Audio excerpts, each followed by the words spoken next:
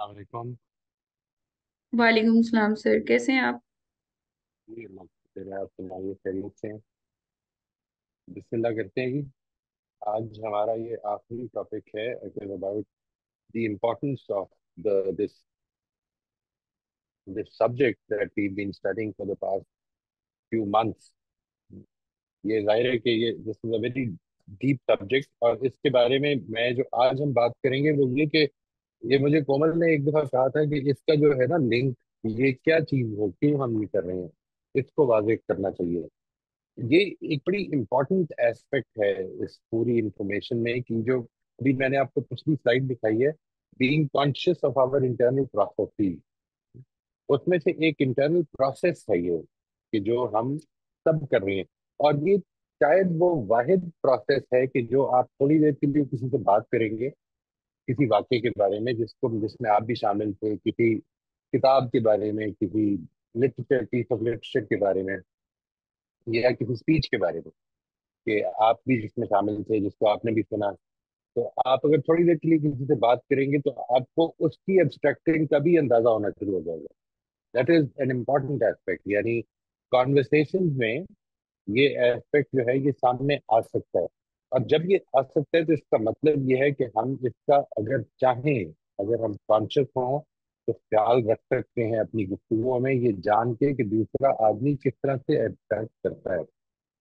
ये एक तो सबसे बड़ी एडवांटेज ये है that to be able to understand the other person, this is an important input कि हम उसके एक इंटरनल प्रोसेस को, ये मैं बारहा इस पर जिक्र कर चुका हूँ कि हम लोगों का जो फोकस होता है, हमारे जो तवज्जो का मरकज होता है, वो आमतौर पर बिहेवियर होते हैं। लोग क्या कर रहे हैं, what are they doing, how are they behaving, ऊंचा बोल रहे हैं, नीचा बोल रहे हैं। हम ये भूल जाते हैं कि असल में उस सब कुछ के पीछे एक इंटरनल प्रोसेस है। Whether we think that the problem lies in you know in conditioning or in genetics, असल मसला जो है, जो मेरा पॉइंट ऑफ व्यू है, जो मैं आपके साथ शेयर करता रहा हूँ पहले भी, वो ये है कि जो कुछ भी है ये बेसिकली हमारे इंटरनल प्रोसेस हैं। Even in case of jeans, हम असल में there are many potential in our gene, जिसको डीएनए में बहुत से सारे पोटेंशियल है जिनको हम एक्टिवेट करते हैं थ्रू, जिनको सोसाइटी पहले तो कंडीशनिंग हमारी एक्टिवेट करती है, और उसके बाद जब हम कॉन्शियस लेवल पे पहुंचते हैं तो हम भी एक्टिवेट करते हैं। यानी if we start thinking positively, तो हमारा जो पोटेंशियल है पॉजिटिव थिंकिंग का वो उजागर हो जाता है। हमारे डीएनए में बहुत सारी चीजें हैं, कुछ ज्यादा है कुछ कम है, लेकिन वो उनमें से क्या चीज एक्टिव होगी और क्या चीज हमारी जिंदगी में प्रैक्टिकली अप्लाई हो रही होगी, ये असल में हमारी जो अप्रोचेज हैं, हमारे एटीट्यूड हैं, और हमारी एनवायरनमेंट है, इस पे बहुत ज्यादा इम्पैक्ट करती है। एब्स्ट्रैक्टिंग is one aspect of our internal process जिसको कि हम जान सकते हैं इन in not not a very lengthy exchange, but in a good exchange. अगर आपसे बात हो रही है और मिसाल के तौर पर अगर फैसला करने में मुश्किल हो रही है घर में, तो आप समझ सकते हैं कि इस वक्त दो डिफरेंट एब्स्ट्रैक्टिंग काम कर रही हैं, वो किस तरह से हम दूसरे की लैंग्वेज में किस तरह बोल सकते हैं। ये एक बहुत बड़ा एडवांटेज है इसमें। मैं यहाँ पर जो इसके एडवांटेजेस हैं, यानी एडवांटेजेस नहीं बल्कि ये समझने की इसकी इंपॉर्टेंस है, the importance of understanding this topic, ये मैं आज इसको ले रहा हूँ जी, सो दैट पीपल अंडरस्टैंड कि इसका कनेक्शन क्या है। हमारा जो टॉपिक है, असल टॉपिक, तो आप जानते हैं कि it is about character development in moral uplifting.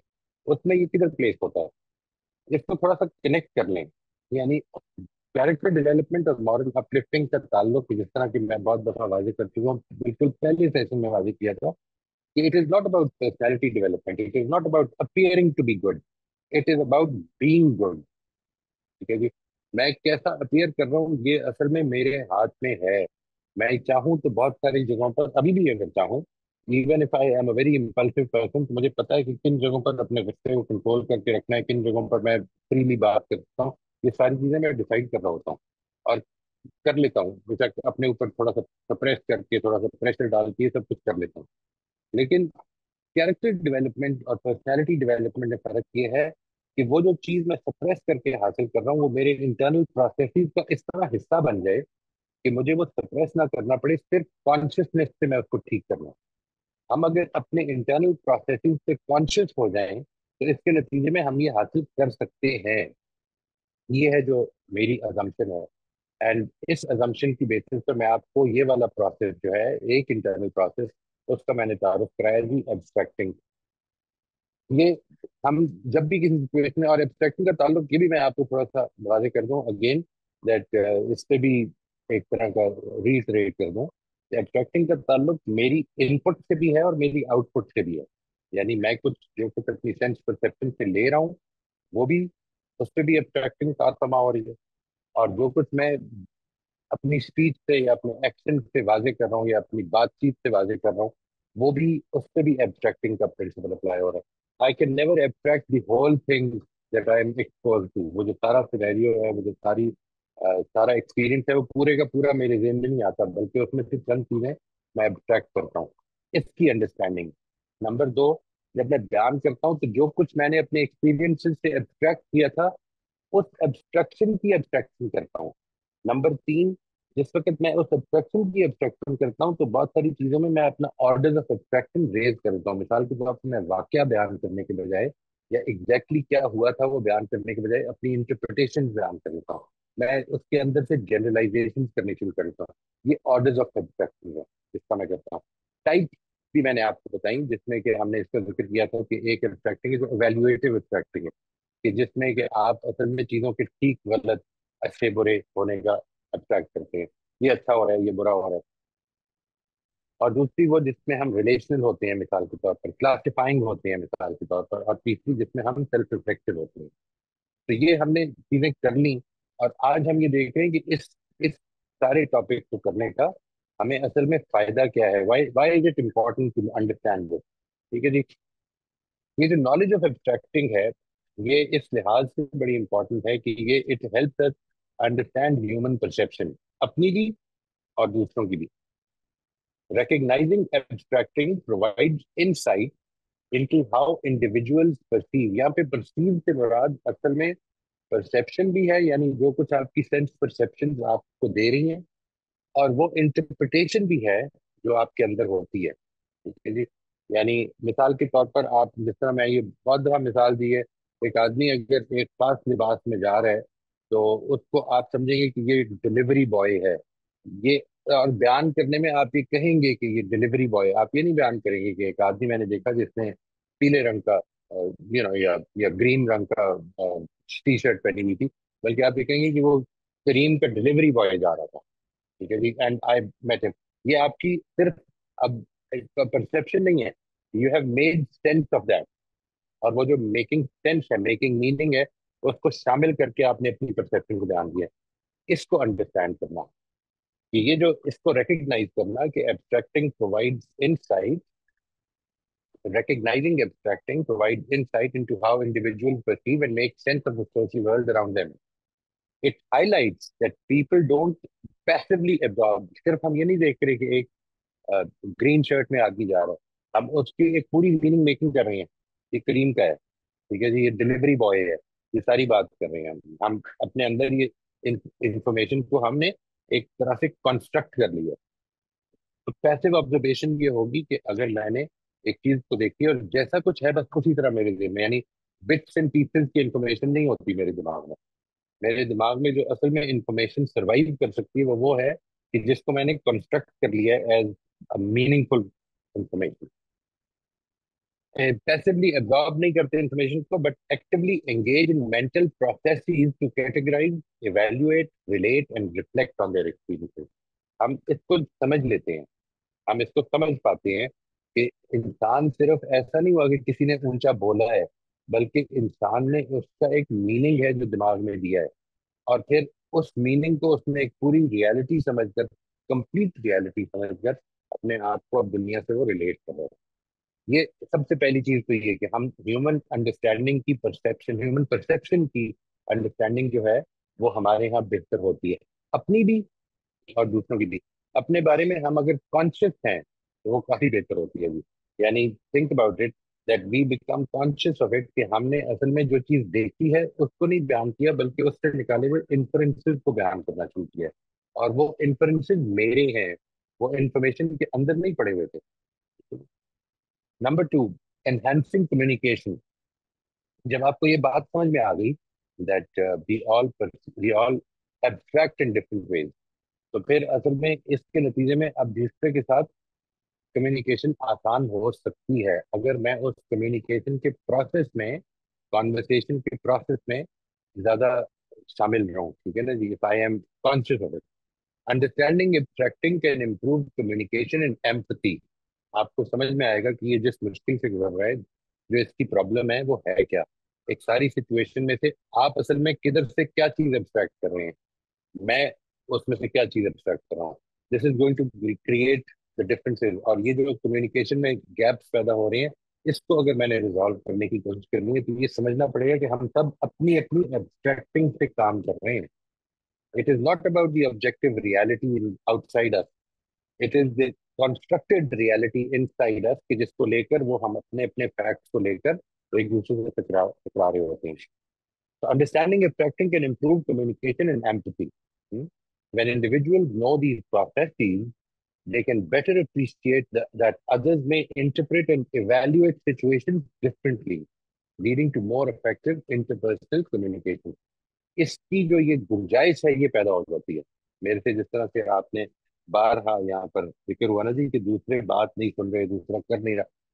असल में जो कुछ है वो ये कि मेरे पास अवेलेबल है ये सिचुएशन कि मैं गेन कर सकता हूँ, even if the other is not willing to do that.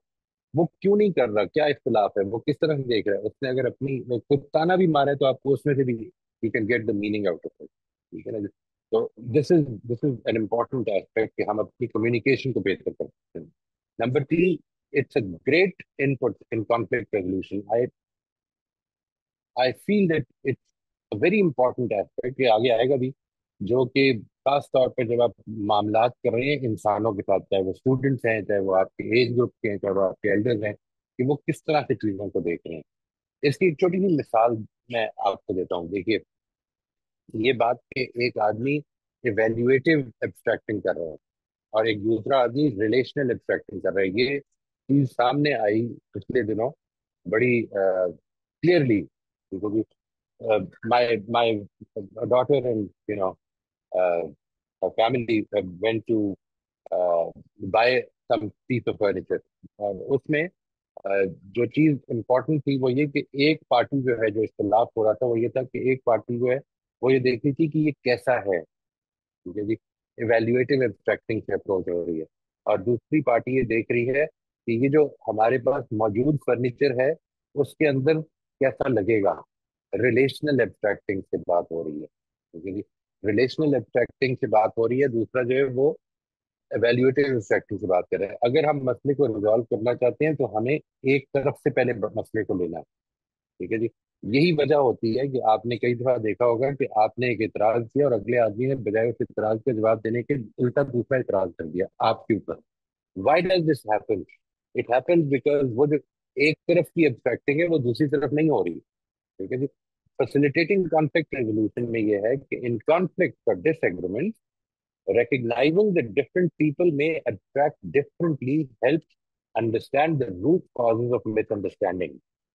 अगर आपको रूट कॉज पता चल रहा है, अगर आप डायग्नोज कर लें कि ये जो कॉन्फ्लिक्ट है, ये जो इख्तिलाफ है, ये जो मुखालफत हो गई है, इसमें असल में रूट कॉज क्या है, तो फिर it allows for more empathic and constructive conflict resolution. दोनों के कंसर्न को, उसकी इवेल्युएटिव और उसकी रिलेशनल, दोनों के कंसर्न्स को पूरा किया जा सकता है। And I have seen this that unfortunately अगर ये कॉन्फिडेंस ना हो तो हम दूसरे की प्रॉब्लम को भी सिर्फ इसलिए नहीं रिजॉल्व कर रहे होते हैं, दूसरे की इवेल्युएशन अगर वो कर रहा है, इवेल्युएटिव एक्शन को कर रहा है, तो मैं अपनी रिलेशनल पोजीशन इसलिए नहीं छोड़ रहा होता कि मेरी बात नहीं मानी जाएगी इस नतीजे में।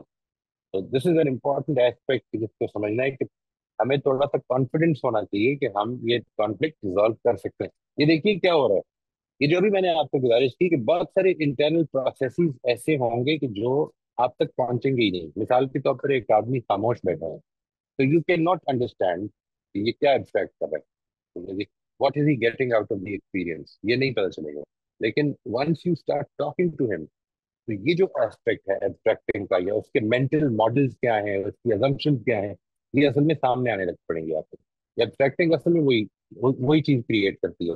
ये जो अजम्पशन है हमारी, ये जो मेंटल मॉडल्स हैं हमारे, ये असल में हमारी माजी की एब्स्ट्रैक्टिंग ही से क्रिएट हुए हुए हैं। ठीक है जी। तो it can be a great help in facilitating और resolving conflicts. The next thing is about studying human behaviour. ये मैंने अभी जो गुजारिश की कि अगर आप इंसानों के साथ मामला कर रहे हैं, तो फिर basically, like if you're working as a social scientist, if you are dealing with people, if you are dealing with their conflict, if you are a psychologist or a researcher in studying human behavior, तो फिर ये एक नहायत important input है एब्स्ट्रैक्टिंग की information, कि आपको ये समझ में आ जाती है कि दूसरा अप्रोच किधर से कर रहा है, दूसरे के मसला क्या है, वो जिस जगह से अप्रोच कर रहे हैं। मैं असल में जो कॉन्फ्लिक्ट या मेरे साथ जो इख्तलाफ हो रहा है या दूसरे के साथ जो इख्तलाफ हो रहा है, वो असल में इसलिए हो रहा है कि दूसरे की एब्स्ट्रैक्टिंग डिफरेंट है।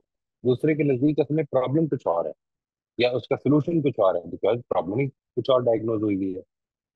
तो दे offer a framework for analysing and interpreting how individuals perceive and react to social situation.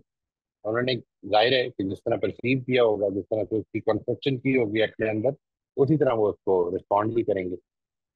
Improving decision making, ये जिस तरह भी मैंने गुजारिश की आपको, यानी आप कभी गौर कीजिएगा कि जनरली हमारे यहाँ जो डिसीजन मेकिंग हो रही होती है वो बड़े कर रहे होते हैं, और बड़ों में भी जब इख्तलाफ हो जाए तो फिर सबसे बड़ा जो होता है वही कर रहा होता है, जो सबसे ज्यादा घर में इन्फ्लुएंस रखता है, he would decide. The thing is that problem क्यों हो रही होती है? प्रॉब्लम ये हो रही होती है कि वो कह रहा होता है कि उसकी वो बात ही कुछ और कर रहा है या कर रही है। ठीक है जी। या बच्चों का मसला ही कुछ और है। असल में जो जो प्रॉब्लम है वो ये कि जो जो आप जिस चीज के बारे में फैसला कर रहे हैं, जिस तरह भी मैंने गुजारिश की कि एक आदमी रिलेशनल चल रहा है और एक आदमी जो है वो इवेल्युएटिव चल रहा है, अब इख्तलाफ हो जाएगा, और अगर ये अंडरस्टैंडिंग नहीं है तो इख्तलाफ दूर नहीं हो सकेगा। Being conscious of one attracting tendency can lead to better decision making, problem solving. For instance, acknowledging evaluative abstracting can help individuals reflect on their values and priorities when making choices. ये जो evaluative abstracting होती है, जाहिर है इसके पीछे भी कुछ assumption है। वो assumption पर जैसे ही आप पहुंचते हैं तो आपके सामने वो वैल्यूज और प्रायोरिटीज सामने आने लग पड़ती है, जिस पर अब गुफ्तगू हो सकती है, दूसरे को पॉइंट आउट किया जाए। अपनी सेल्फ अवेयरनेस को एनहांस करने में ये बड़ा फायदा देती है। ये तो ऑब्वियसली अगर आप अपनी एब्स्ट्रैक्टिंग से वाकिफ होना चाहते हैं, तो रिफ्लेक्टिव एब्स्ट्रैक्टिंग जो है, जिसका मैंने तारुफ आपको पहले कराया हुआ है, वो इन particular it promote self awareness, it encourages individuals to reflect on their thoughts, emotions and actions। यानी यूं समझ लें कि जिस वक्त आप मेडिटेट कर रहे हैं, आप जर्नल लिख रहे हैं, ये जब कुछ करते हैं, ये जो रिफ्लेक्टिव एक्टिविटीज हैं आपकी, रिफ्लेक्टिव एक्टिविटीज हैं जब आप ये करते हैं, तो बेसिकली आप अपनी इमोशंस को भी एब्स्ट्रैक्ट कर रहे हैं, उसके पीछे होने वाली थॉट्स को भी एब्स्ट्रैक्ट कर रहे हैं। Sometimes they remain hidden. The idea is to keep keep scratching at the surface, और डीपर जाते जाए आप उसमें, ताकि आपको पता चले कि असल में ये प्रॉब्लम किधर से पैदा हो रही है। ये है जिधर हमें पहुंचना है, to be able to understand immediately. और खास तौर पे ये पिछली दफा एक बात हुई थी और इसमें किसी ने इस सवाल भी किया था, एक बड़ा इंटरेस्टिंग सवाल था, दैट क्या नेगेटिव इमोशंस ही हैं जिनको दूर करना पेशेवर है? नहीं, ऐसा नहीं है। It is not about removing negative emotions. Emotions are all very important and they are natural, they will always be there. The idea is that many times we are not conscious that there is an internal process going on.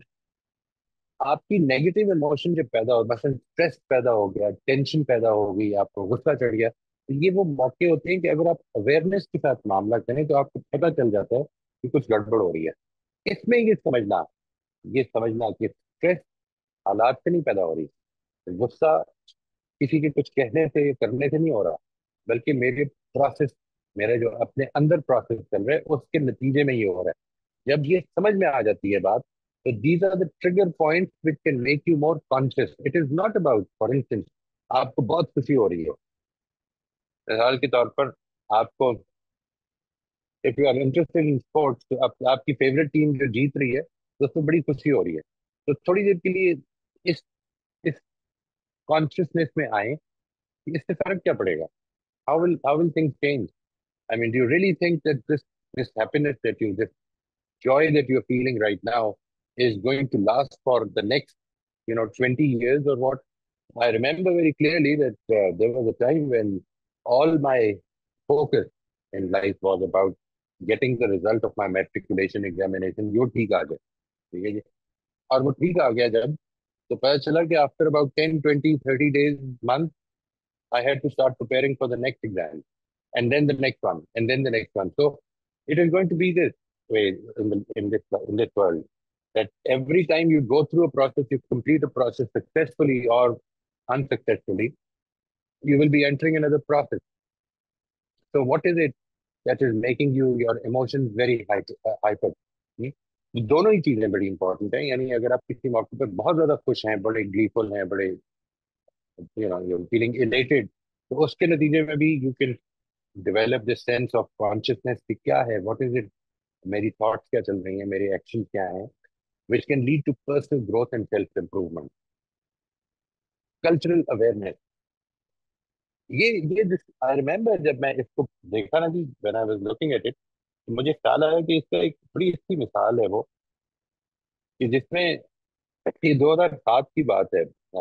एक group के साथ university of Liouville और ये state department ने एक कहा कि हम इंडिया, पाकिस्तान और बांग्लादेश से एक ग्रुप लेके जाते हैं ताकि वो कल्चरल इंटरेक्शन हो, जिसके नतीजे में यानी जो ये एक्सट्रीमिज्म थॉट पैदा हो रही है इस साइड ऑफ द वर्ल्ड में, मुसलमानों में, वो थोड़ी सी कटेल हो सके।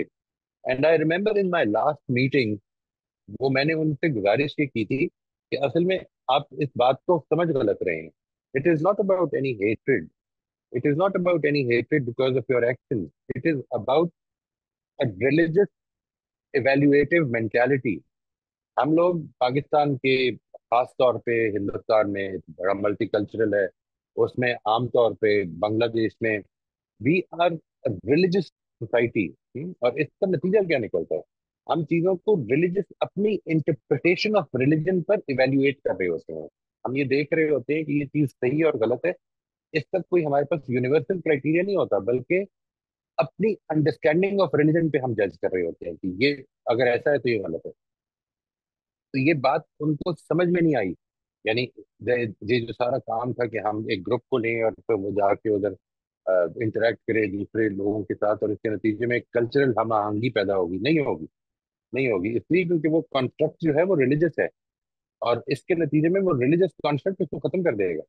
वो बड़ी अच्छी तरह से मिल भी रहे होंगे, तो दिल में ऐसे में वो जो रिलीजियस इंटरप्रिटेशन है वो हावी रहेगी, और उससे वो इवेल्युएट कर रहे होंगे दूसरों को कि ये किस तरह के लोग हैं, ठीक है ना जी। तो दिस इज, डिफरेंट कल्चर में emphasise certain एब्स्ट्रैक्टिंग types over others. मिसाल के तौर पर, अब आपके यहाँ जो एब्स्ट्रैक्टिंग होती है, हमारे यहाँ पाकिस्तान में मिसाल के तौर पर जितनी ज्यादा स्टीरियोटाइप, खासतौर पे जेंडर स्टीरियोटाइप्स जो है वो जितने ज्यादा सामने रहते हैं, चीजों के रिलेशनशिप के डिटरमिन करने में, रिलेशनशिप को रिजॉल्व करने में, प्रॉब्लम को, ये सारे जितने रहते हैं, इतने आम तौर पर वेस्ट में नहीं रहते। इस बात को समझना कि ये सोसाइटी किस तरह की एब्स्ट्रैक्टिंग से अपने मामला चला रही है, ये चीज पैदा होती है जी इसके अंदर। डिफरेंट कल्चर में emphasise certain एब्स्ट्रैक्टिंग types over others, and awareness of these variations can improve cross-cultural understanding and communication. Conflict avoidance, जाहिर है जिस तरह से कॉन्फ्लिक्ट रेजोल्यूशन है, उसी तरह से हम अगर एक दूसरे की अब्स्ट्रक्टिंग को समझ लें, एक दूसरे की प्रोक्लिविटीज को समझ लें, तो हम ये इस रिकग्निशन के बाद बहुत सारे कॉन्फ्लिक्ट अवॉइड भी कर सकते हैं। Knowledge of abstracting can help individuals recognize potential sources of conflict and proactively address them through better communication and understanding. Professional development, खासतौर पे ये जो मैंने अभी गुजारिश किया, ह्यूमन इंटरेक्शन के साथ जो टीचिंग है, या मिसाल के तौर पर काउंसलिंग है, या कोचिंग है, इसके अंदर ये चीज जो है ये बड़ी फायदेमंद होगी to understand your clients and patient, और पेशेंट एब्स्ट्रैक्टिंग, कि वो किस तरह से एब्स्ट्रैक्ट कर रहा है, और उसको फिर आप, you can intervene in that as well. Educational practices में teachers and educators can benefit from recognising how students employ एब्स्ट्रैक्टिंग। ये जिस तरह से वो कर रहे हैं एब्स्ट्रैक्ट, बच्चे, स्टूडेंट्स जिस तरह से अट्रैक्ट कर रही है, उनकी लर्निंग की टाइप्स भी डिफरेंट सामने आनी शुरू हो जाती हैं। कुछ बच्चे जो हैं वो विजुअल हैं, कुछ ऑडिटरी हैं, कुछ किनेस्थेटिक हैं, कुछ एक्सपीरियंशियल हैं। ये जो ये सारे एस्पेक्ट्स हैं, ये ये आपको समझ में आएंगे, and you can design your learning और टीचिंग प्रोसेसेस मोर इम्पैक्टफुली इफेक्टिवली। ये ये जो इफेक्टिवनेस है इसकी, ये मुझे समझाती है कि ये जो हमने अभी टॉपिक कंप्लीट किया, ये क्यों इम्पोर्टेंट है। ठीक है जी, मैं यहाँ पर रोक रहा हूँ। अगले हफ्ते मैं इंशाल्लाह आपके सामने जो कुछ हमने किया है उसको एक सेशन में समाप्त करने की कोशिश करूंगा जी। This is target that I will try to achieve. It was a lengthy discussion, लेकिन हम इसको करेंगे। और मेरी गुजारिश आपसे ये है कि you will have this week and the next week, आपने इसको सामने रखकर, if you need you can go through the session. वो सारे 15-15 20-20 मिनट के सेशन है, 20-25 मिनट के। सिर्फ आप क्वेश्चन आंसर को छोड़ के देखिए और ये देखें कि जो कुछ आपने सीखा है उसको अपनी जिंदगी में देखें किस तरह से इम्पैक्ट हो रही है उससे। How are you एब्स्ट्रैक्टिंग? आपकी एब्स्ट्रैक्टिंग ज्यादा क्या होती है? Is it evaluative, is it reflective, is it classifying, is it reflexive? क्या एब्स्ट्रैक्ट कर रहे हैं आप ज्यादा? आर यू, जब आपको सिचुएशन में गुस्सा चढ़ता है तो क्या इवेल्युएशन की वजह से चढ़ता है, या आपका फोकस एकदम अपने अंदर आ जाता है कि मैं ये क्यों कर रहा हूँ, what am I thinking, what am I feeling, what are my mental pattern, मेरी फिर पुरानी एब्स्ट्रैक्शन क्या है? इस चीज को आपने जरा ऑब्जर्व करना है so that you can bring in your observations and share with the others। इसके नतीजे में सबकी लर्निंग में फायदा होगा जी इंशाल्लाह। मैं आज के लिए यहाँ पे रोक रहा हूँ जी। If you have any question इंशाल्लाह मैं इसके लिए हाजिर हूँ जी। जी जैन साहब, प्लीज आप अपने सवाल पूछ लीजिए। जी अस्सलाम वालेकुम मोइज साहब। वालेकुम अस्सलाम, आप लोग खैरियत जी से? Thank you very much. मेरे दिमाग में जो सबसे ज़्यादा इस वक्त इंट्रीगिंग कॉन्सेप्ट है वो उभर रहा है, और मैं सवाल करूंगा आपको, इसकी थोड़ी सी तमहीद बांध देता हूं मैं।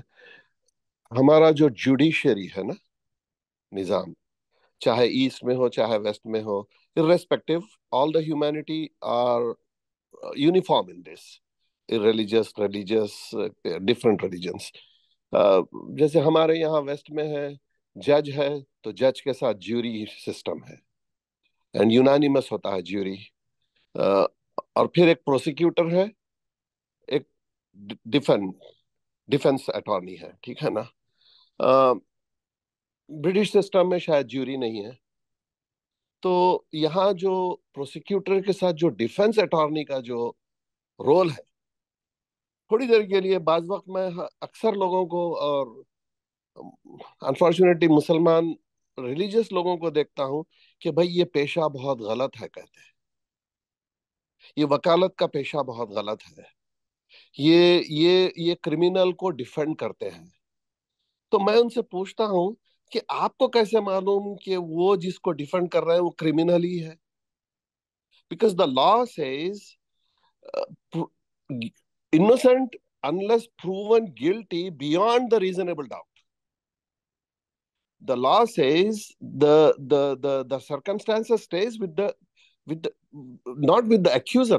It's upon the accuser to prove beyond the reasonable doubt. अब यहाँ जो एब्स्ट्रैक्ट करते हैं, देखिए कि भाई किसी को ऐसे हालात देखकर हम फौरन से कह देते हैं कि ये क्रिमिनल है। एक बहुत फेमस केस हुआ था अमेरिका में, लॉस एंजलिस में। एक बहुत बड़ा सेलिब्रिटी था, ब्लैक एथलीट ओजे सिम्पसन, आपने सुना होगा। बहुत ही वर्ल्ड फेमस हो गया था केस। अमेरिका में इतना पोलराइजेशन मेरी अपनी लाइफ में मैंने नहीं देखा कभी, दो कम्युनिटीज के बीच में।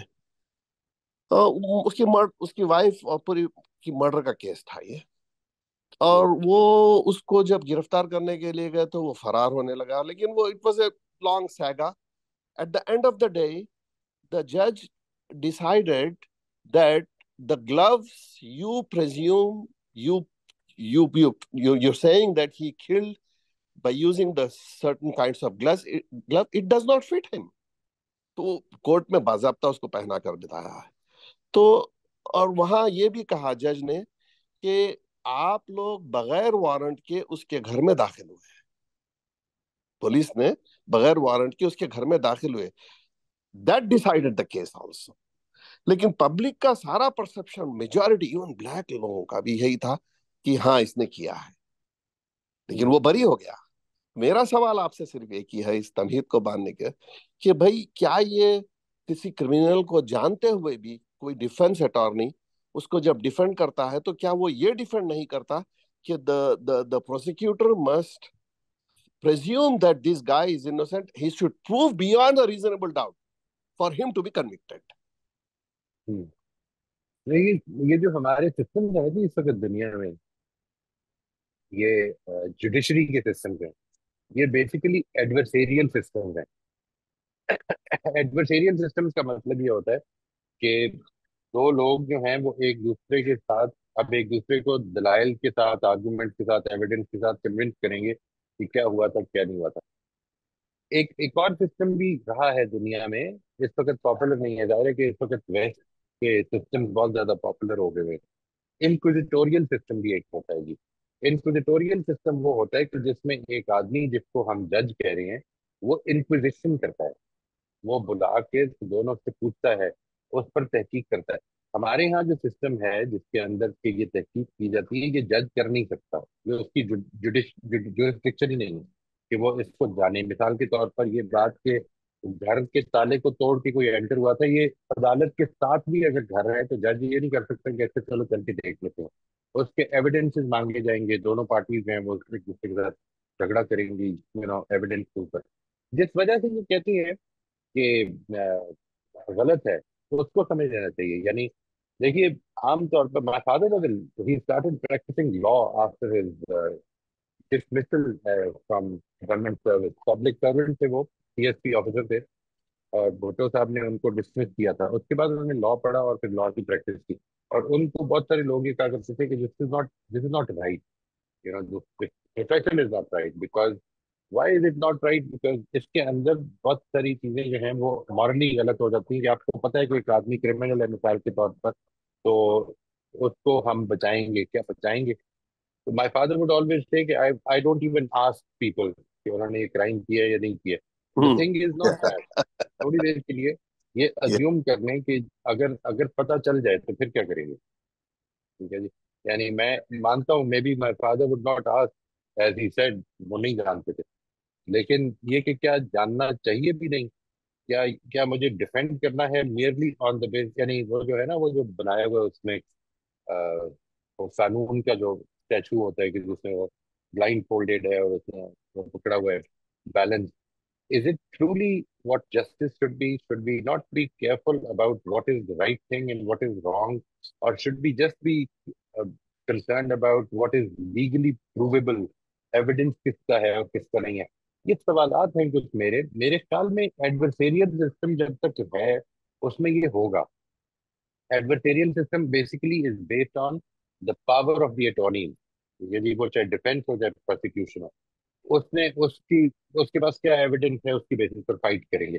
वो जुडिशियल जूरी को भी इस पर कन्विंस करेंगे। जो आपका इंक्विजिटोरियल सिस्टम है, यूँ समझ लें कि जूरी या जज की टीम अब इंक्विजिशन कर रही है, इंक्वायरी कर रही है कि क्या हुआ था, किस तरह हुआ था। वो असल में न्यूट्रल जगह पे खड़े हैं। दोनों जो एडवोकेट्स हैं वो न्यूट्रल जगह पे नहीं खड़े, they are representing somebody and they are professionally bound to do so. ठीक है जी। और इसमें अनलेस के, और इसमें बड़े स्ट्रेस में रहते हैं वो लॉयर्स, वो एडवोकेट के जो जिनकी वैल्यू सिस्टम बिल्कुल ठीक हो और वो चाहते हो कि हमने सच्चाई ही के लिए लड़ना है, और फिर उसके बाद ये प्रॉब्लम पैदा हो जाए कि वो कर ना सकते हो। यानी they are bound by there values कि उनको ठीक बात करनी है, लेकिन they are bound by the system कि उनको अब ये डिफेंड भी करना है या अपना मुकदमा भी जीतना है। This is a problem, this is a problem. Hmm. इसको इसके नहीं, बारे में अब इंडिविजुअल को फैसला करना चाहिए जी। जी जी ना, बिल्कुल मैं आपकी बात समझ गया। एडवर्सरियल वो कॉन्सेप्ट मुझे और खुल गया है, वो नो डाउट अबाउट इट। अगर मैं किसी का केस ले रहा हूं तो मेरे जी ठीक है, मेरे पर्सनल मॉरल्स, मेरा अपना स्टैंडिंग वगैरह काउंट होती है जब अगर राइट कोई आके राइट कहता राइट है कि भाई मैंने किया है। लेकिन ये राइट। इतनी गहराई भी होती है मोइज साहब इसमें बाज वक्त कि मिसाल के तौर पर मैं अपने आप पर लेकर कहता हूँ कि मैंने मुझे तकरीबन यकीन है कि मैंने ये किया है। लेकिन बाज वक्त इतनी गहराई होती है किसी क्राइम में, किसी चीज में, राइट कि मैं खुद मुझे नहीं पता कि मैंने नहीं किया है ये। Right right. मुझे तो किसी इसमें तरह से देखिए उस तरफ एल्यूट किया कानूनी गया है और वो हुआ है। Right, right. I totally agree जी। इसी वजह से देखिए कुछ चीजें तो कानूनी मसाइल ही है ना, कि किया है लेकिन सजा फिर भी नहीं होगी। मिसाल के तौर पर ये मैन स्लॉटर है या फर्स्ट डिग्री मर्डर है या या यू नो या जिसको जिसको ब्रिटिश लॉ में कोल्ड ब्लडेड या हॉट या ब्लडेड की ताबीर किया प्रीमेडिटेटेड जाता है, है। हाँ। प्रीमेडिटेटेड है, या ये मिसाल के तौर पर in the heat of the moment हो गया। तो जी। ये इस तरह की चीजों की गुंजाइश होती ही है, और वो तो की जाती है। और जनरली यही इसी चक्कर में जब केस क्लियरली ये पता चल जाता है कि एक आदमी ने किया, तो फिर यही साबित किया जाता है कि मैन स्लॉटर साबित किया गया। तो जी। बट दिस इज द, यानी मैं इसकी रेलेवेंस थोड़ा सा वाज़ेह कर दीजिएगा विद द टॉपिक, बिकॉज मैं ये पूरी हाँ, यस। तो मेरा इससे रेलेवेंस, हाँ, थैंक यू वेरी मच। इसका रेलेवेंस मुझे ये नजर आता है कि एब्स्ट्रैक्ट्स जो हम सब्जेक्ट पढ़ रहे हैं, कोर्ट कचहरी जुडिशरी का रोल यही है कि इन एब्स्ट्रैक्ट्स को जहां तक हो सके खत्म कर। ब्रॉडन कर लो। यस। यानी एब्स्ट्रैक्ट खत्म कभी भी नहीं हो पाएंगे जी, नहीं, हंड्रेड रहेंगी परसेंट नहीं एब्स्ट्रैक्ट। होंगे। या जहां ठीक तक है हो ना जी, सके उनको जितना ज्यादा हो सके उसको अकोमोडेटिंग कर लें, ताकि अकोमोडेटिंग सबकी करें। एब्स्ट्रैक्ट। या बिल्कुल सही या है, या सही और है। हम भी जिंदगी में इस जुडिशरी को देख के ये सीखना चाहिए कि हम भी अपनी जिंदगी में किसी को इतना ज्यादा जज ना करें जब तक कि पूरी ड्यू डिलीजेंस ही ना कर ले। मुझे एक चीज जो सवाल है जी, जो हमेशा ज़हन में रहता है, वो ये कि मेरी जजमेंट से होगा क्या? हाँ। How will thing change after that? मैं जज करता हूँ और फिर अगले दिन फिर उससे मिलता हूँ, बातचीत करता हूँ। How how does it change? यानी वो जो रिलेशनशिप है वो तो कड़वा ही होता चला जा रहा है, because I am evaluating and judging the other person. सवाल असल में ये है कि अगर मैं जज ना करूँ तो क्या फर्क पड़ेगा, या मेरे हाँ, जज अगर करने से क्या फर्क? जी, अगर जज करूं मैं तो मुमकिन है फर्क ये पड़ेगा कि I will modify my behaviour and I will relate certain certain मुझे जो खदशात है वो जाहिर करूं मैं, और बेटर कम्युनिकेट करूं उनसे कि देखो, मैंने ये समझा हूं कि अगर ये सही है तो let us together correct it, right, अगर गलत हूं मैं तो माफी चाहता हूं। That's a very important point. इसका मतलब ये है कि फिर आपने अपनी जजमेंट रोकी हुई है, इस सवाल हाँ, ही का जजमेंट मतलब ये रोकी भी है, जजमेंट रोकी भी है। है। Let us, yes. I mean I am getting this inclination, I would like you to help me relieve yes. myself of this inclination. Yes. ठीक है ना जी? Yes. This is a brilliant idea, I totally ascribe to it कि हमें ये करना चाहिए। या जी, जी। हाँ, अगर जजमेंट ले लेते हैं तो फिर आप जजमेंट ले लीजिए कि ठीक है, अब मैं इसको कट ऑफ करता हूँ, इसको बहुत ही थिन एंड लिमिटेड रिलेशनशिप रखता हूँ, and I totally change my course of action. इन दोनों चीजों में हम फैसला करने में आसानी हो जाएगी। बिल्कुल ठीक। जी। Thank you ji. Thank you very much, thank you. जी रफिया, आपका हाथ मेरे सामने पहले आ रहा है सबसे, आप फरमाइए। मैं ये पूछना चाह रही थी कि like I am suppose I am a defence lawyer, there is a murder case and I've been appointed by the party as a defense lawyer. But in my heart, I know that the person is guilty because I know he has committed the crime of the murder. So इसमें where my own morals come in, and but at the same time, as a lawyer who's trying to defend a criminal, should I go on to find any loophole, any mistake with the prosecution maybe making, where they must maybe misjudging the criminal and he is not guilty? But on the other hand, I'm very clear that I know that he has done the murder. So उसमें my religious upbringing, my morality also comes in. Should I be taking this case where I know that he is guilty, but at the same time, it's my duty to try and see if I can get him freed? What is your opinion regarding this sort of cases where you see them all the time, every day in the world?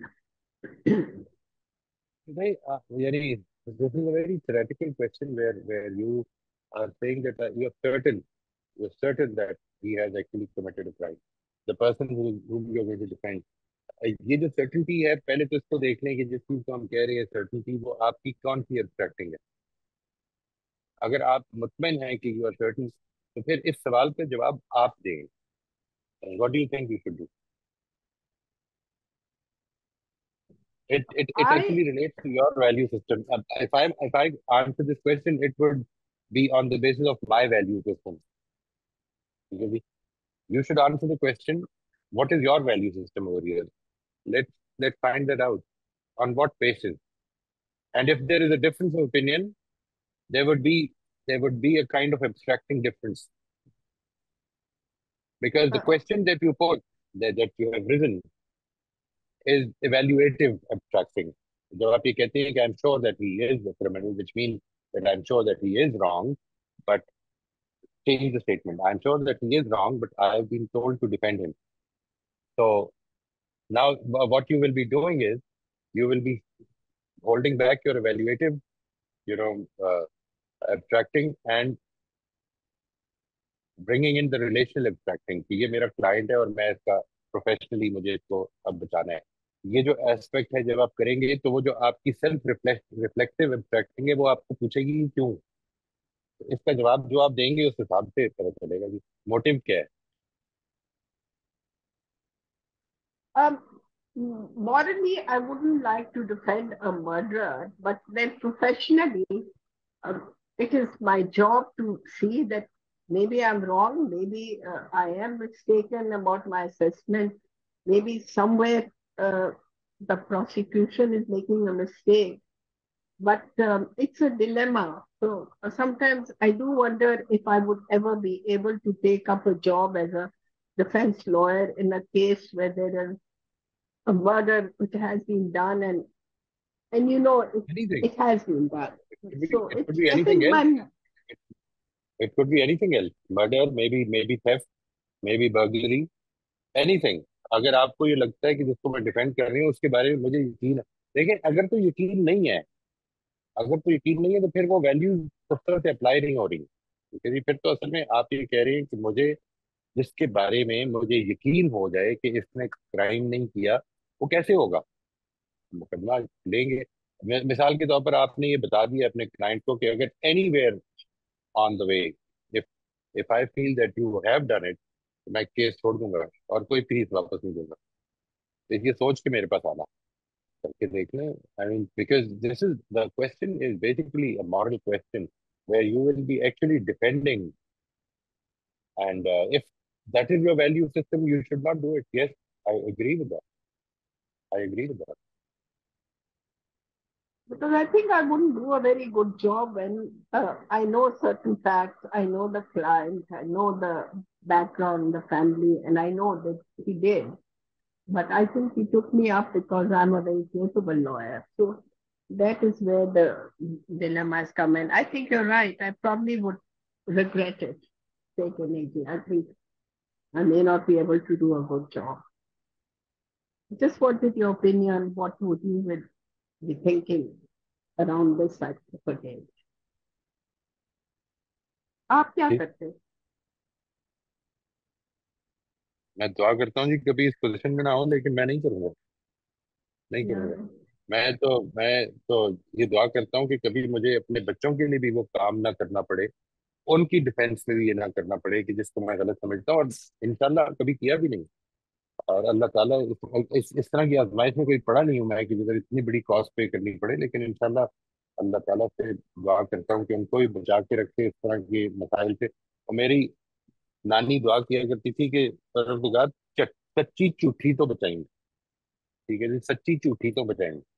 सच्ची झूठी तो बचाएंगे का मतलब ये है कि इल्जाम चाहे सच्चा हो चाहे झूठा हो, इससे बचा के रखना। आई आई प्रे कि अल्लाह ताला इस आजमाइश में ना डाले। लेकिन theoretically speaking, while I am sitting over here delivering a lecture in front of people, नहीं करूंगा जी इंशाल्लाह। अल्लाह ताला से दुआ करता हूँ कि इसका हौसला दे कि कभी ना करूँ, किसी के लिए भी ना करूँ। कुरान मजीद ने इसमें बड़ी वाज़ेह बात की है जी, बड़ी वाज़ेह बात की है कि तुमको खुदा के लिए हक की गवाही देनी है। हक की गवाही देनी है, चाहे वो तुम्हारी जात के खिलाफ जाए, चाहे चाहे वो तुम्हारे माँ बाप के खिलाफ जाए, तुम्हारे बच्चों के खिलाफ जाए, तुम्हारे आइज़ा व अकारिब के खिलाफ जाए। और चाहे वो तुम्हारी कौम के खिलाफ जाए। तुम्हें सच्ची बात करनी है, तुम झूठ नहीं बोलोगे, तुम कभी किसी किसी जगह पर आकर गलत बात नहीं करोगे कि जिसके नतीजे में फैक्ट डिस्टॉर्ट हो। अल्लाह ताला से दुआ है कि अल्लाह ताला इसका हौसला दे। और कभी अपने किसी फायदे के लिए, देखिए, इंसान जब भी कभी मॉरली डाइवर्ट करेगा ना, तो उसमें या किसी नुकसान से बचना पेश नजर होता है। ये बड़ी बड़ी बातें छोड़ देते हैं हम। यानी कौम के लिए झूठ बोला, कौम के लिए तो और ही बुरी बात है झूठ बोला। अपने लिए जाती तौर पर तो आदमी फिर भी गुंजाइश रखता है कि मैं कमजोर आदमी हूं। कौम के लिए मतलब अपने आप को बड़ा बनाना। कौम के लिए चोरी करने वाला चोर नहीं होता। What kind of nonsense is that? चोरी चोरी है। और कौम के लिए चीजें तो और ही बड़ी बात है। अपने लिए कर लेते हैं, रोटी के लिए तो चले, अल्लाह ताला कहता है कि इंसान है, मजबूर है। ये तो आपने उसको आइडियोलॉजी बना दिया है। बहुत बड़ा काम कर दिया कौम के लिए।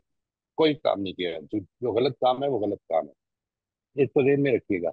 ये जो बात है ना कि इन्नमल अमालु बिन्नियात, इसका ताल्लुक अच्छे अमल से है। इसका ताल्लुक गलत अमाल से नहीं है। मतलब मैं चोरी अच्छी नीयत से नहीं करता, लेकिन मैं नमाज बुरी नीयत से पढ़ सकता हूँ। इस चीज को बहुत इंपॉर्टेंस दें कि अल्लाह ताला ठीक बात करने के लिए हमारे अंदर हौसला भी पैदा करे। ठीक बात से अपनी अपनी अपने बच्चों की, अपने माँ बाप की जान भी अगर देनी पड़े तो फिर आदमी इसके लिए तैयार हो, इंशाल्लाह। Moisam, I've seen some very big lawyers in this country who have done very big murder नहीं, cases I of think we somebody's should wife. not. No, No, I'm just no, saying I that don't know. I don't know about. I personally would take the case अगर मुझे कोई doubt ना हो. I would if I was a good lawyer. But I agree with you, अगर मेरे दिल में जरा सा झटका लग रहा हो तो I would नहीं, think जरा सा that. खटका नहीं, जरा सा खटके की बात नहीं कर रहा मैं। वो तो असल में जिस तरह भी बात हुई है, मे बी ओजे Simpson was a criminal, may be he was not. जो उसके ऊपर जो कहा बनाया गया बाद में, वो तो अभी भी यही इम्प्लाई करते हैं कि वो था, may be. But the thing is that judicial system acquitted him. और अगर वो किया तो हमारे पास अब कोई वजह नहीं है ये कहने की कि वो मुजरिम था। सवाल ये कि खटके के ऊपर नहीं मैं बात कर रहा, लेकिन आपने जो सवाल किया वो ये कि आप यकीन है, आप एक लॉयर हैं और आपको यकीन है कि वो क्रिमिनल है, अब क्या करें? अवॉइड करेंगे इसको? मतलब क्यों करना है? क्यों करना क्यों है केस? अगर आप, यानी आप इस प्रोफेशन में जब आते हैं तो जो आपकी ओथ है वो अप होल्डिंग द जस्टिस है, अपना फायदा नहीं है। कभी कभी इंजस्टिस भी हो जाती है किसी के साथ, बट क्या हो जाती है? मैंने कहा कभी कभी इंजस्टिस भी हो जाती है, somebody is not नहीं really guilty नहीं, और इंजस्टिस हो जाना एक और चीज है। इनजस्टिस हो जाना एक और चीज है। जानते बूझते इनजस्टिस का के लिए कारिंदा बनना एक और चीज है। जी बिल्कुल सही कह रहे इनजस्टिस हैं। नहीं है जी। इनजस्टिस तो जजेस से हो सकता है, रोज भी होती हो। यानी हमारे पास जो एविडेंस है वो हो सकता है कि सच्चाई के खिलाफ ज्यादा अच्छा प्रेजेंट हो गया हो, हम फैसला करेंगे। लेकिन उसमें कंस्पायर करके वो फैसला करवाना कि इसको हमने सजा दिलवानी है, इसको ये करना है, वो जिस भी अथॉरिटी के लिए आपने किया है, किधर जाएंगे अब? क्योंकि एक दिन वो जो किसी ने कहा है ना कि वो दिन याद रखो कि जिस दिन हर काजी, दुनिया का काजी जो है वो इस कायनात के काजी के आगे सामने पेश होगा और पूछा जाएगा कि तुमने ये फैसला किया था। उस वक्त तुम्हारे हाथ में वो इख्तियार था जो आज मेरे हाथ में है। मैंने अब अपना अप्लाई करना है। अब बताओ क्या करोगे? उस दिन से डरें हम सब। जी ओसी प्लीज आप पूछ लीजिए अपना सवाल। अस्सलाम वालेकुम सर। वालेकुम अस्सलाम रहमतुल्लाहि। कैसे हैं सर आप? जी जी, अल्लाह से अल्हम्दुलिल्लाह। अल्हम्दुलिल्लाह। सर, मिजाज के बारे में मेरा थोड़ा जानना था कि हम मुख्तलिफ किस्म के मिजाज रखते हैं, कूल भी और थोड़ा हाइपर और इस तरह, मतलब आवाज़ आ रही है मेरी? जी कम आ रही है, बीच में कुछ बहुत नीचे हो जाती है। जी अब ठीक है। जी जी, अभी तो सही है। चलें ठीक है। अच्छा, मैंने मिजाज के बारे में सर पूछना था कि हम अलग अलग मिजाज के लोग हैं। एक घर में रहते हुए भी हमारे मतलब मिजाज एक दूसरे से इंतहाई मुख्तलिफ होते हैं, एक माहौल में रहते हुए भी। इस पर ये चीजें जो अफेक्टेड कितनी है जो हम सीख रहे हैं, ये बहुत अच्छा लग रहा होता है, हम सीख रहे हैं और अल्हम्दुलिल्लाह असर भी हो रहा है। लेकिन जब हम दूसरे किसी ऐसे मिजाज के शख्स से मिलते हैं तो उस वक्त सम टाइम ये कंट्रोल करना मुश्किल हो जाता है खुद पर। और वो मेरे साथ मिजाज इन चीजों से बना हुआ है। सॉरी। वो जो मिजाज है ना, जिसको आप मिजाज कह रहे हैं ना, यानी एक इंसान के मिजाज का मतलब ये है कि वो, एक आदमी का मिजाज मिसल क्या उसको कहेंगे आप, गुस्से में जल्दी आ जाता है, तो जज्बाती है क्या, किस चीज को आप मिजाज कह रही हैं? बिल्कुल ऐसे ही यही मैंने कहा है कि कोई ऐसे कूल माइंड के ये होते हैं थोड़ा सा। उसकी इनपुट है, ये उसकी इनपुट है, यानी ये उसको फॉर्म करने में, उसकी जिंदगी की एब्स्ट्रैक्टिंग जो है वो उसको फॉर्म करके उसका एक मिजाज बनाती है। यानी हम बिल्कुल सारे जजमेंटल नहीं होते एक आदमी के बारे में, ये उसका मिजाज है कि एक आदमी हर चीज को देखेगा, यार क्या क्या बदतमीज लोग हैं, हर चीज को देखेगा कोई कि क्या कुछ भी ठीक नहीं है कुछ, यानी हर चीज में उसको एक नेगेटिविटी, ये उसका मिजाज है कि क्यों हो रहा है, इसलिए कि वो एब्स्ट्रैक्ट कर रहा है ये चीजें, उसके साथ साथ जिंदगी में ये हुआ है, अब उसको यही सीखा है, he has to become conscious of it, उसका मिजाज ही बिल्कुल बदलना शुरू हो जाएगा। बिल्कुल। मजाज यही मैं कहना चाह रही हूँ कि हमने कोशिश की और बेहतर कर लिया खुद का। लेकिन एक ऐसा पर्सन है जिसने बिल्कुल नहीं कोशिश की हुई और वो उसी जगह पे ठहरा हुआ है। हम उनके साथ जब मिलते हैं और जब कम्युनिकेशन होती है या बात होती है तो समटाइम हम खुद पर जो सीखा हुआ है वो भी भूल जाते हैं और उसके मिजाज के जरिए असर आ जाते हैं। ये रिसेंटली मेरे साथ हुआ। लास्ट संडे को मैं अपने बेटे की जूती लेके आई थी और मैं रिटर्न करने के लिए संडे बाजार से लाई और उधर वापस करने के लिए गई 2 दिन बाद। वो छोटी थी तो वो बहुत रूडली अंदाज में बात कर रहा था दुकान वाला, और कि आप ये संडे को लेके आना। चाहते ही उसने देखते ही कह दिया। तो मुझे ये थोड़ा अच्छा नहीं लगा और मैंने उनसे कहा कि देखिए आपने संडे का अगर ऐसा कुछ था तो आप लिख देते कि ये बस संडे का जो माल है वो संडे वाले दिन ही चेंज हो सकता है, अदरवाइज नहीं। अब मैं इतनी दूर से आई हूँ और मैं मतलब लगा के आई हूँ, किराया भी दे के आई हूँ, तो आप अगर काइंडली कर लेंगे तो मेहरबानी होगी। अगर ये नहीं कर सकते तो मैं दूसरा जूता ले लेती हूँ जो संडे बाजार से हटके भी है। ऐसे मैंने उनको ऑफर भी। लेकिन वो मतलब वो मुझे अंडर प्रेशर करना चाह रहे थे कि ये मुझे कहे ही ना, और वो बहुत सख्त मिजाज में बात कर रहे थे। और ये फिर मैं बस उनको ये कहा कि कितने बेहिस हैं लोग, ये कहा और मैं आ गई। और ये जजमेंट मतलब मोड में मैं आ गई। और मैं जब घर आई हूँ तो अब 2-3 दिन से मेरी ये हालत है कि मुझे इतना बुरा लग रहा है। और मैं कह रही हूँ कि नहीं रुबाब, अ, तुम गलत हो, तुमने गलत किया है। वहां सब्र कर लेना चाहिए था, उसका राइट था, वो जो भी कह देता सब्र कर जाती। अब मुझे एक, इस गलती पे हम क्या करें। मतलब अब एक, ज्यादा एहसास होना शुरू हो गया है कि नहीं यार ऐसा नहीं होना चाहिए था, क्यों हो गया। राइट राइट, ये जो आपने फरमाया जी, ये बहुत इंपॉर्टेंट बात है। ये गलती जो है ये अल्लाह ताला की तरफ से ये अपॉर्चुनिटी है कि अगर हमारे अंदर इस चीज की कमजोरी है तो हम उससे कॉन्शियस हो जाएं और उसको ठीक करने की कोशिश करें। यानी ये ठीक करना जो है, इसके लिए आपको अपना जो वो सारा वाकया हुआ है ना, उसको थोड़ा सा अपनी जर्नलिंग में डायसेक्ट करना पड़ेगा कि क्या हुआ था, मेरा मोटिव क्या था। जब मैं ये कहता हूँ कि हमें अच्छा होना है तो उसमें एक बहुत इंपॉर्टेंट इनपुट मेरा मोटिव है। Why do I want to be good? Do I want to be good so that people think that I'm good? People know that I'm good. People get the impression that I'm good. Or do I want to be good in the eyes of God? Because if I want to be good in the eyes of God, तो actions are secondary. पहली चीज मेरा motive, मेरे अंदर उठने वाले ख्यालात, वो चीज है जो कि नहीं कंट्रोल हो पाई और बाहर आ गई। जब मैं उस चीज के बारे में कॉन्शियस होने लग पड़ूंगा तो इंशाल्लाह, मैं ये नहीं कह रहा कि नेक्स्ट टाइम ये ऐसा नहीं होगा, नेक्स्ट टाइम भी हो जाएगा। और दो चीजें आप साइड बाय साइड करें, अपनी जर्नलिंग में अपने इंटरनल प्रोसेसेस को सामने लाएं कि क्या चीज थी जो मैं निकाल रहा था। मैंने क्या ये सोचा उस वक्त कि ये आदमी इस वक्त हो सकता है बहुत ज्यादा अंडर प्रेशर हो किसी वजह से जो मेरे सामने नहीं है।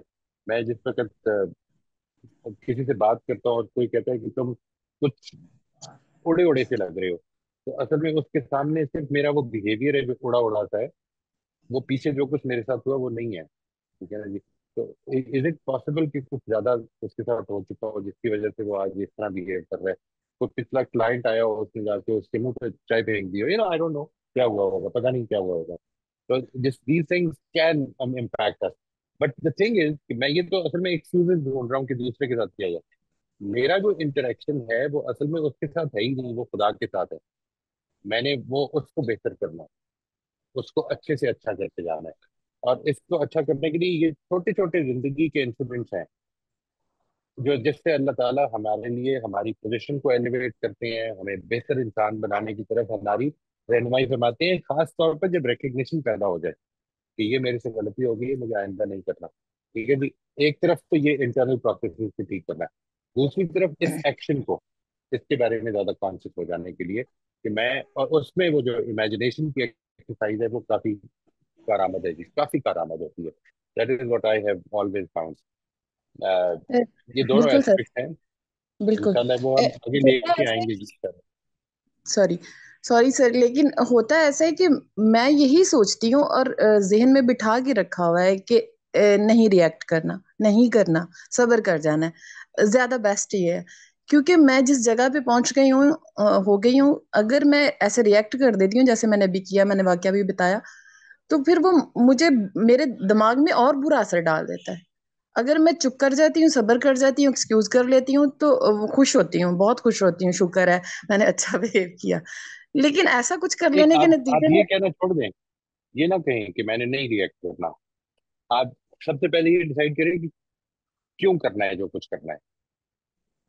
इस ये मसला ये है कि मैंने ये जूती को सक्सेसफुली एक्सचेंज करवा लेना है, या ये मसला ये है कि ये जो मेरा इंटरेक्शन हो रहा है इस वक्त इसके साथ और फिर इसके बाद किसी और के साथ और फिर किसी और के साथ, ये असल में खुदा की दी हुई अपॉर्चुनिटीज है जिसमें मुझे कामयाब होते जाना है। ये है जो असल में फैसला करना है।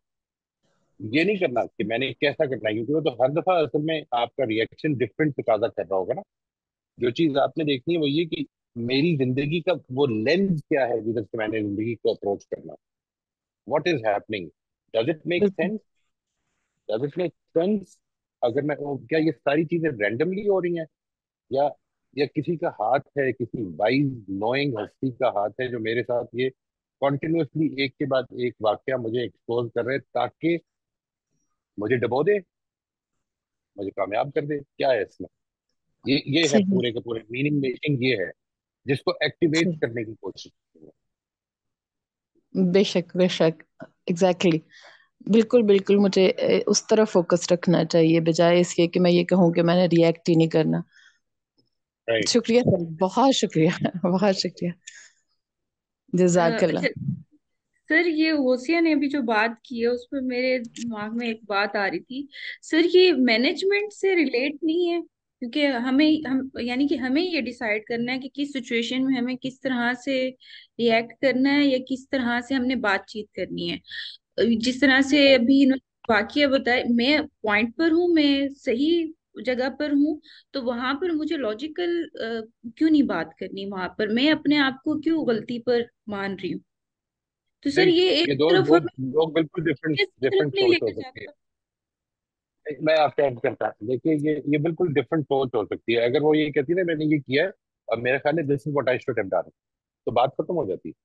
असल प्रॉब्लम ये है, मिसाल के तौर पर यही वाकया मेरे साथ हो और मैंने ये कह दिया हो कि बड़े ही बेहद आदमी हैं आप, ठीक है जी, और मैं ये फील हो कि मेरी वैल्यूज के साथ बिल्कुल एन मुताबिकत रखता है, अगर मैं अल्लाह ताला को रिस्पॉन्ड कर रहा हूँ तो यही this is what God wants from me, तो फिर मसला ही खत्म हो गया, फिर तो कोई प्रॉब्लम ही नहीं है। असल प्रॉब्लम ही इधर से पैदा हो रही है कि मैं खुद जो रिस्पॉन्ड करने वाला है उसको बाद में ये फीलिंग पैदा हुई है कि मेरे अपने स्टैंडर्ड के मुताबिक नहीं हुआ, अब है ये मसला।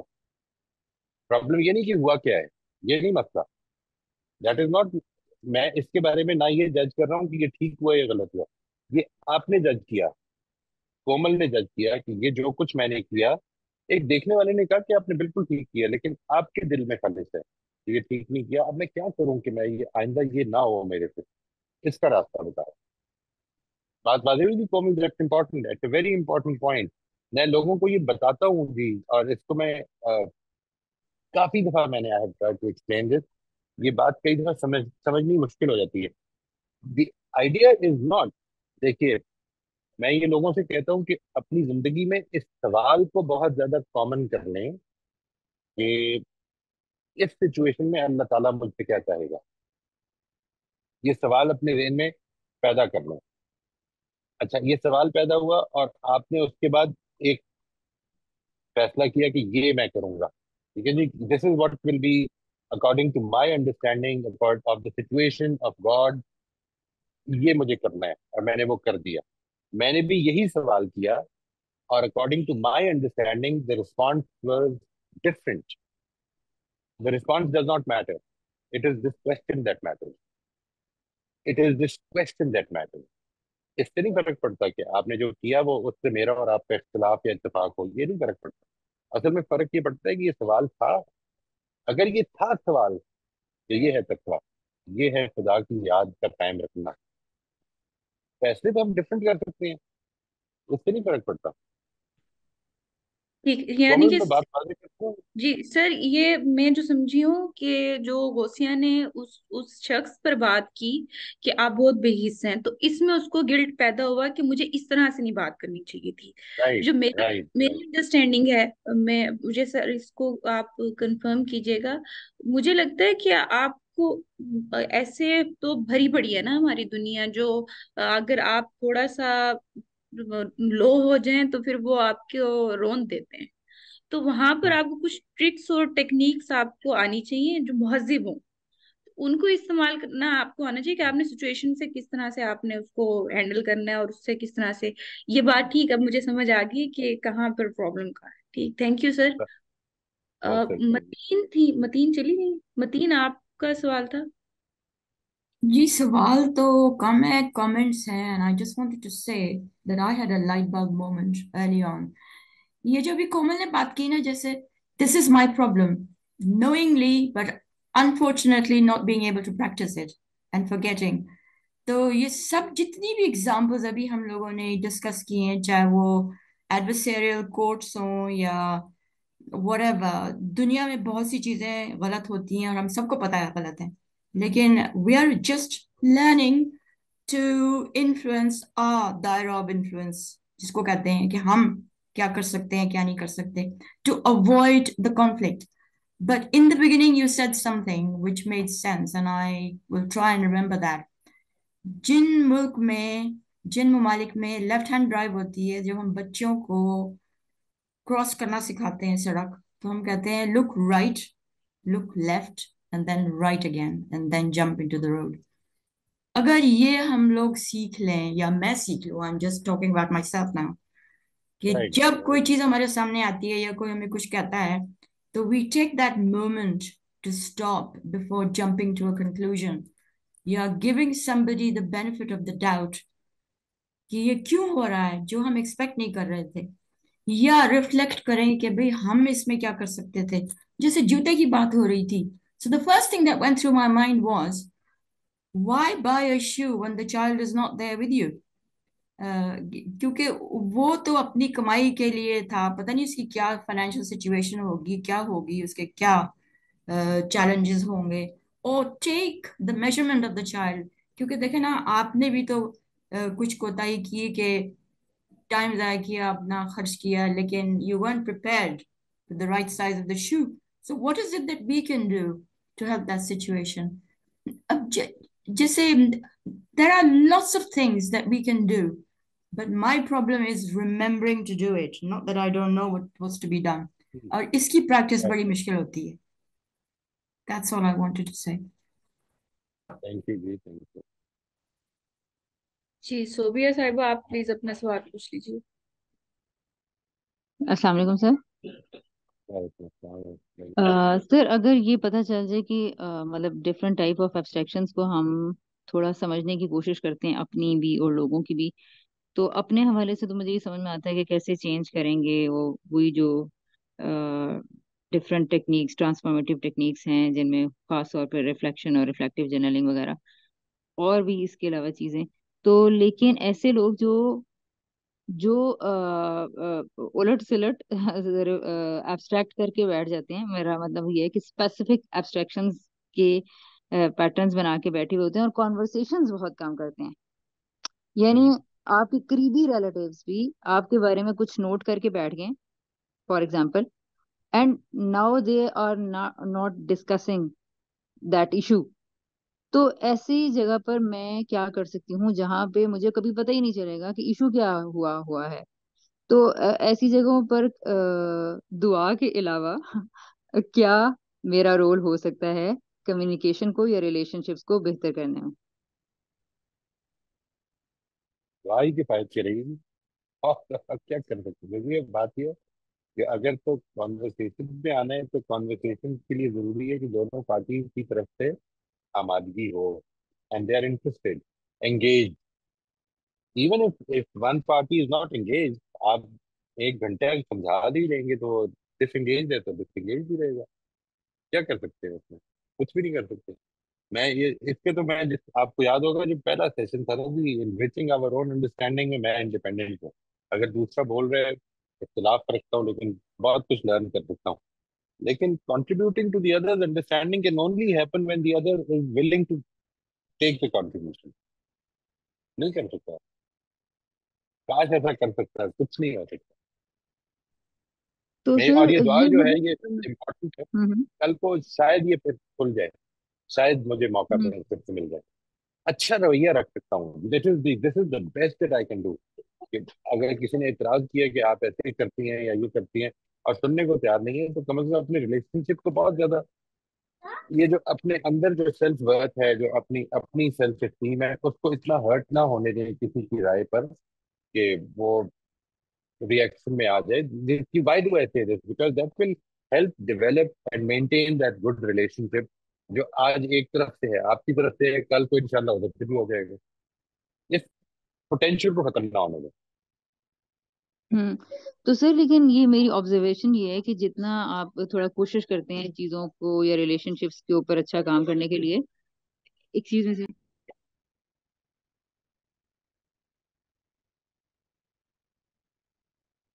सॉरी सर, तो हो मतलब मुझे महसूस ये होता है कि बहुत सारा तो बहुत ज्यादा तो कैटेगरी से यही है ना रिलेटिव्स की, लोगों की, कि हम सिंगल साइडेड एब्स्ट्रैक्शन करके बैठ जाएंगे, एब्स्ट्रैक्शन परसेप्शंस बना के बैठ जाएंगे।